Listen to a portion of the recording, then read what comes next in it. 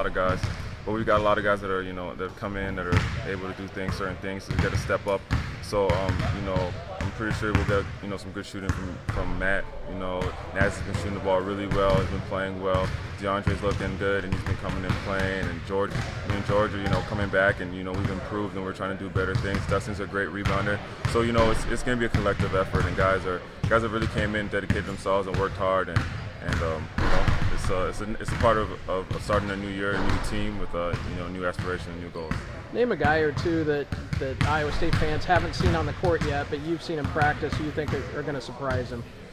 Well, I think Naz would be really good. I think a lot of people haven't seen him because of he was here last year and didn't play much, but he's gotten really good and he's been playing really well. From the new guys, I think Kane will be an exciting type of player to watch. I think he'll bring a lot of excitement to the team, and people really enjoy seeing him play.